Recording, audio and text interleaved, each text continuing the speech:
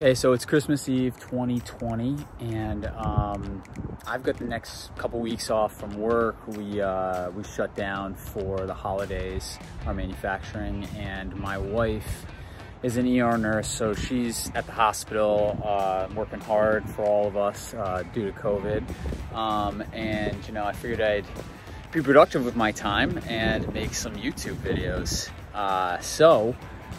2020 was a crazy year, got a lot done, but I think one of the biggest things I got done was creating this home gym. And I'm gonna show you guys kind of what I did. We've been at this house for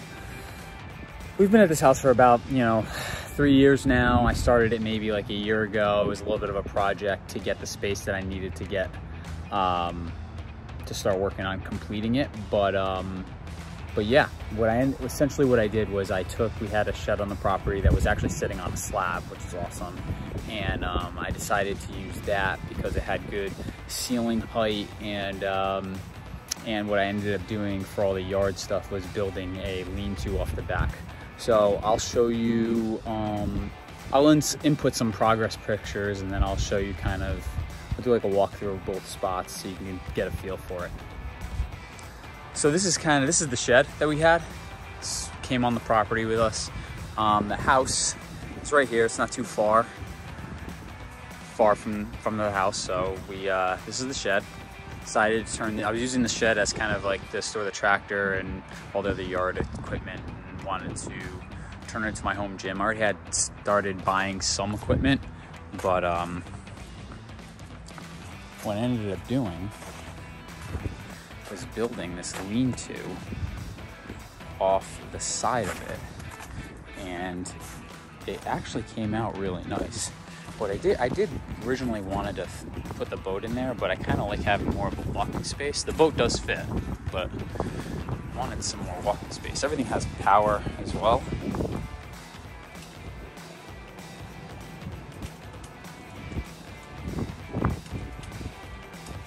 There we go.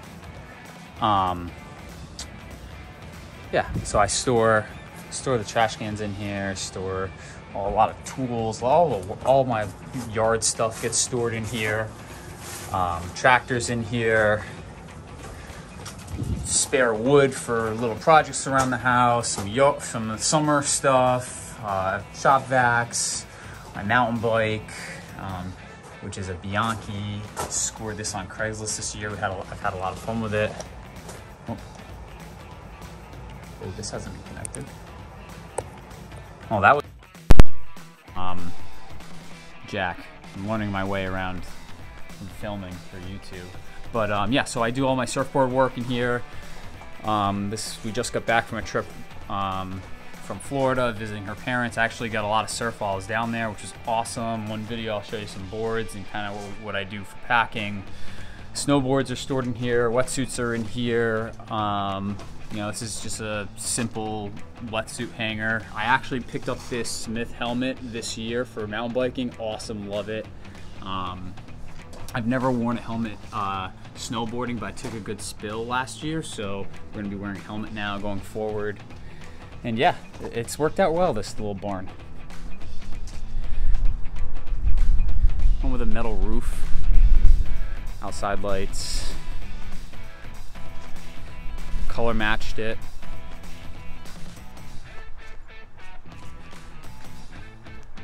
We'll do a video on the boat this summer. It's an old Boston Whaler, 13 foot.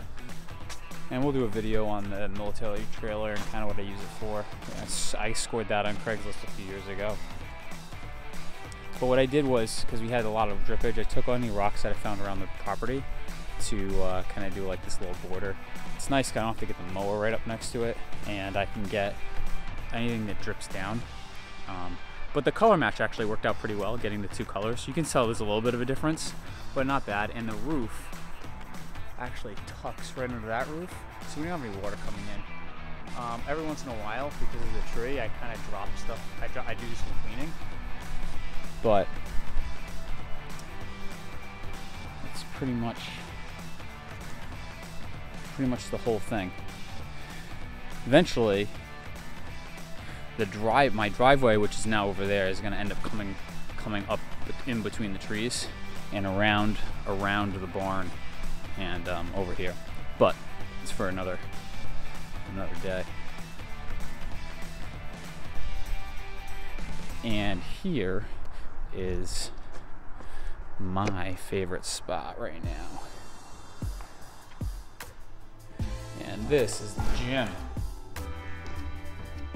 Trying to not make this video too long, so we're gonna run through this super fast. Yep, I got, so it started with getting everything out of here.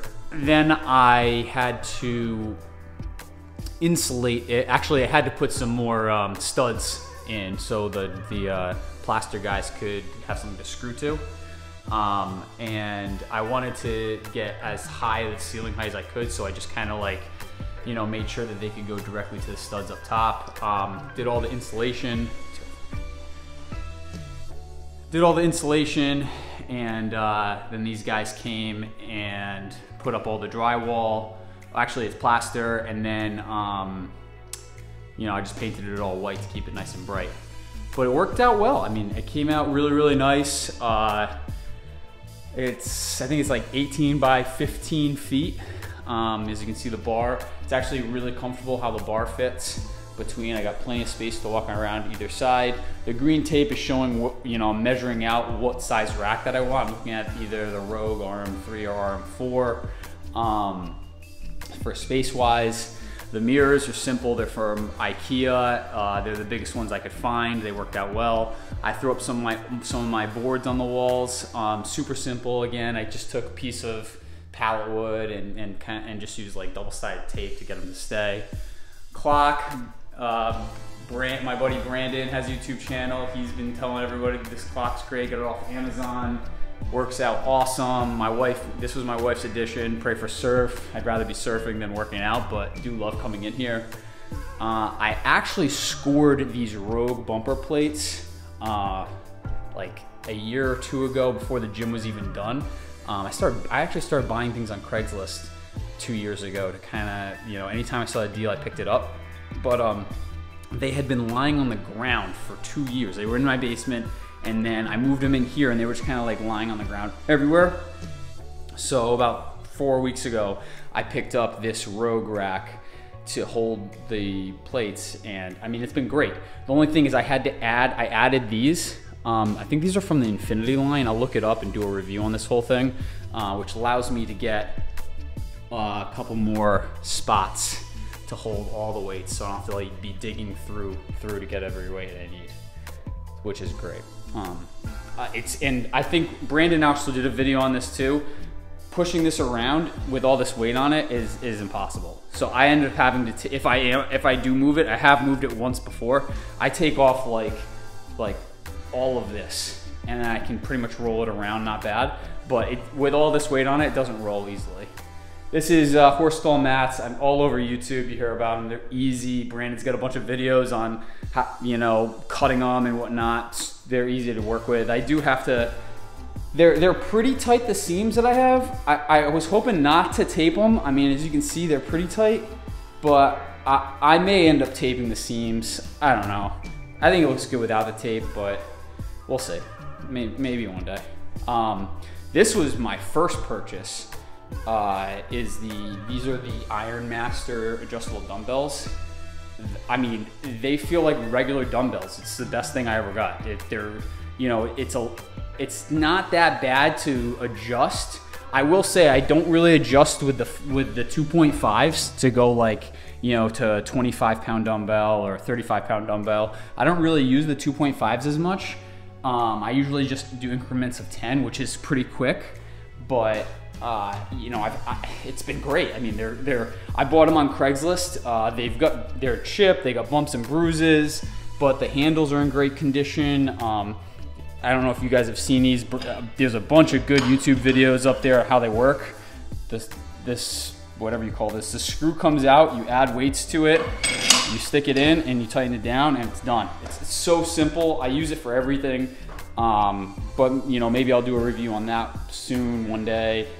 This is another piece that I picked up maybe like 9 months ago on Craigslist.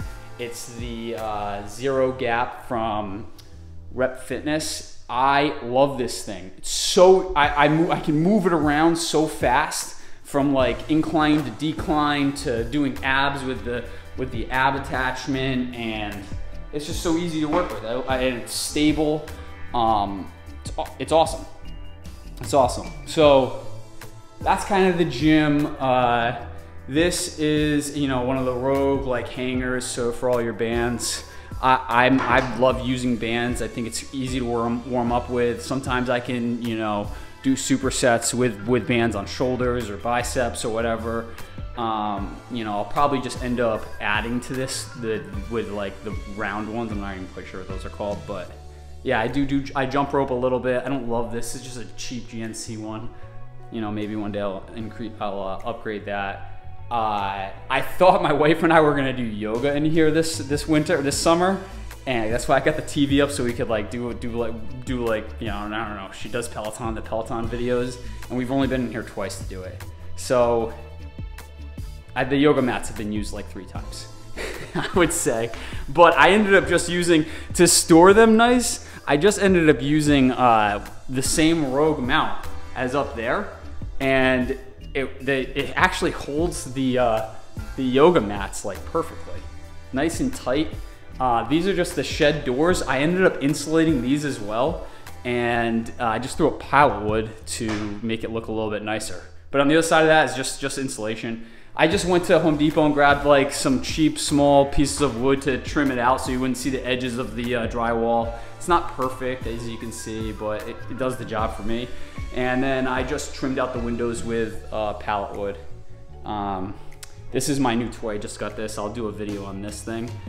I mean, without having a rack, putting weights on and off this bar is a pain in the ass.